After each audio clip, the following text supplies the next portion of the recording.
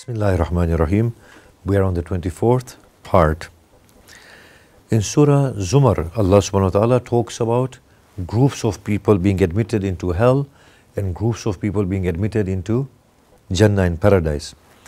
The thing to bear in mind here is that this theme has been repeated within the Quran on several occasions, which suggests that as communities we have a fixed identity as well beyond the individual identity.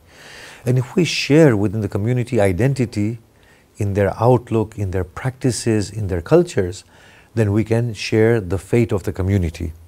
And therefore, if the community is one that is an evil community, then they will all share an evil fate in hell.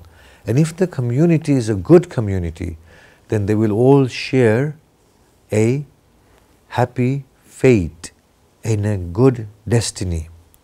So it is always advisable to keep company within good group of people.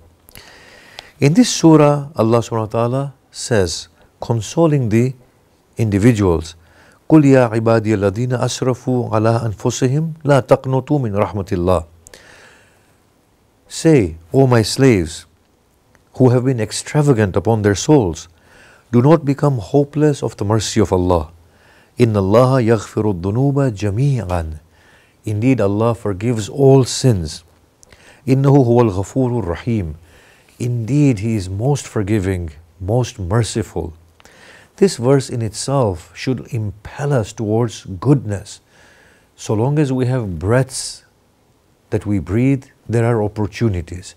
And every breath is a golden opportunity to make it back to Allah subhanahu wa ta'ala and to pass the test of this world. And in any case, Allah says, وَأَنِيبُوا إِلَىٰ رَبِّكُمْ وَأَسْلِمُوا لَهُ مِنْ قَبْلِ أَنْ يَأْتِيَكُمُ الْعَذَابُ ثُمَّ لَا تُنْصَرُونَ. Turn yearningly to Allah subhanahu wa ta'ala and surrender to Him before the coming of the chastisement, when you shall not be helped at all. And follow the best of what has been revealed to you before the chastisement comes to you suddenly and you are unaware. This verse does not only talk about Qiyamah, but I think it talks about the point of death, that suddenly the point of death will come.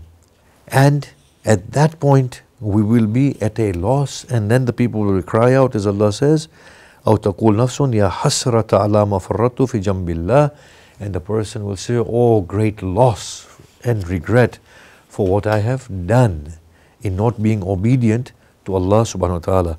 So on the one hand, we are told, do not be hopeless of the mercy of God. He can forgive each and every sin. And Allah subhanahu wa ta'ala here is saying without any restriction.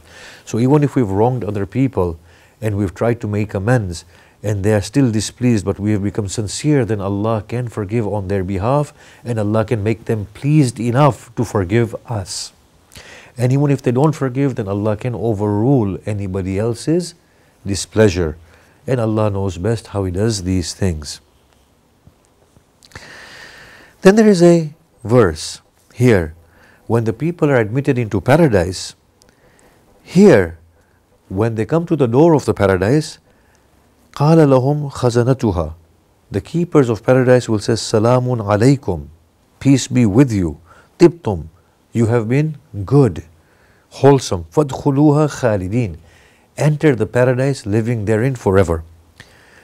And then the inhabitants of paradise who go inside there say this, وَقَالُوا الْحَمْدُ لِلَّهِ الَّذِي صَدَقَنَا وَعْدَهُ. Alhamdulillah, praise be to Allah, the one who has been true in what He promised to us. وَأَوْرَثَنَا الْأَرْضِ. And He made us the heirs of the earth. نَتَبَوَّأُ مِنَ الْجَنَّةِ حَيْثُ نَشَاءُ. We go whereabouts we want, wherever we want in Jannah, and as and how we want. So here, the earth of Allah is called the Jannah, the paradise. Not in all instances is earth called Jannah, but obviously for a group of people who are going to a particular Jannah, the earth will be their Jannah. And Allah says in the Quran, the day in which earth and the heavens will be turned into other than the earth and the heavens. So when people say this earth is paradise eventually in other faiths like Christianity, we find that it does resonate with the sentiment of the Quran. The end of this surah has a verse which is then repeated in the next surah.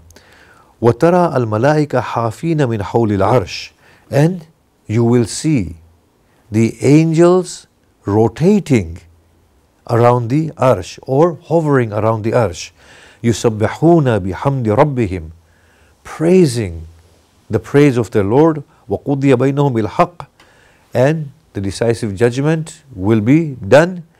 وَقِيلَ الْحَمْدُ لِلَّهِ رَبِّ الْعَالَمِينَ, and it would have been, and it would say, in which it would be said, praise be to Allah, the Lord of the worlds. And in fact, Allah says this often in the Quran through the angels when there is an end of a particular story. So here on the day of Qiyamah. In any case, this particular verse is repeated somewhat in the next surah, Al-Ghafir, in the same juz. الَّذِينَ يَحْمِلُونَ الْعَرْشِ وَمَنْ حَوْلَهُ, and the people who carry the arsh and those who are around the arsh. يُسَبِّحُونَ بِحَمْدِ رَبِّهِمْ, they do tasbih, praise of their Lord. وَيُؤْمِنُونَ بِهِ, and they have faith with the Lord. وَيَسْتَغْفِرُونَ لِلَّذِينَ آمَنُوا, and they seek forgiveness for those who believe, apparently those who believe and who are yet in the life of the earth. And this is what they say, رَبَّنَا وَسِعْتَ كُلَّ شَيْءٍ رَحْمَةً وَعِلْمًا, O our Lord, you encompass all things with your mercy and your knowledge. فَاغْفِرْ لِلَّذِينَ تَابُوا وَاتَّبَعُوا سَبِيلَكَ, thus forgive the people who do tawbah, who turn to you repentant. وَاتَّبَعُوا سَبِيلَكَ, and who follow your path.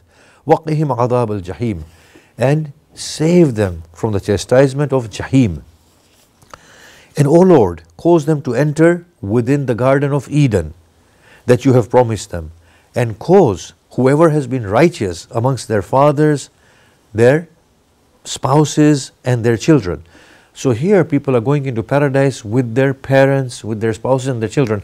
Not to say that their parents and their children will be old or young. They will all be of the same age, but yet they were related as fathers and children and mothers and brothers and wives in this world, and husbands.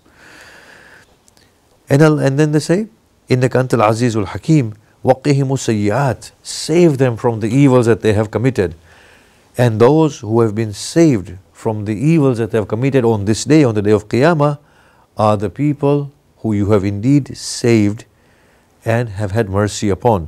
وَذَلِكَ وَالْفَوْزُ الْعَظِيمُ, and that will be the greatest achievement.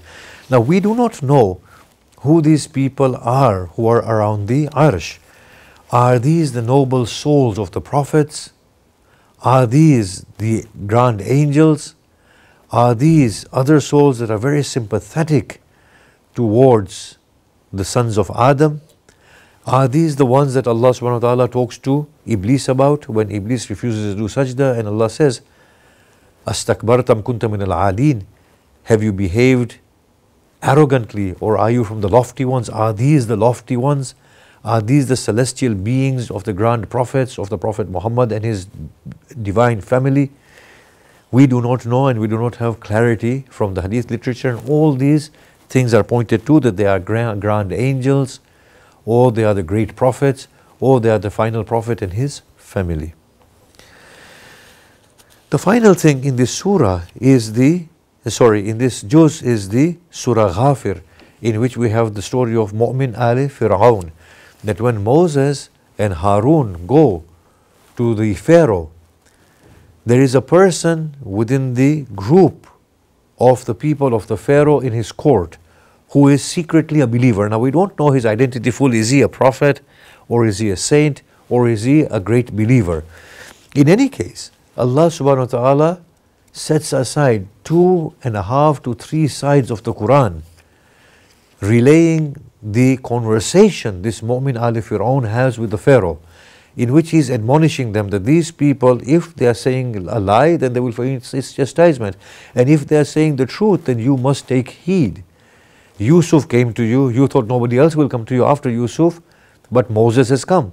So it shows that the Pharaoh and his people already understood the history that Joseph did go to them, and they had already retained that history. So he was basing it on their points of references, on their knowledge base, on their history, to make a case. In any case, finally, he says, فَسَتَذْكُرُونَ مَا أَقُولُ لَكُمْ, indeed you shall remember everything that I'm saying to you. And he at this point becomes hopeless. And then he totally gives himself over to Allah, and he says, وَأُفَوِّضُ أَمْرِي إِلَى اللَّهِ إِنَّ اللَّهَ بَصِيرٌ بِالْعِبَادِ. I give my affairs, or I hand my affairs over to Allah. Allah witnesses whatever His ibad, His slaves do. In response, the Quran says, فَوَقَاهُ اللَّهُ سَيِّئَاتِ مَا مَكَرُوا. And Allah saved him from the evils that they conspired against him. Imam Ali says in a hadith that the one who says this, أُفَوِّضُ أَمْرِي إِلَى اللَّهِ, then Allah will definitely respond in a similar fashion and save them from all the conspiracies that are being conspired against them. So it is something for us to say, and indeed we say this in the morning Fajr prayers. Wassalamu alaikum wa rahmatullahi wa barakatuh.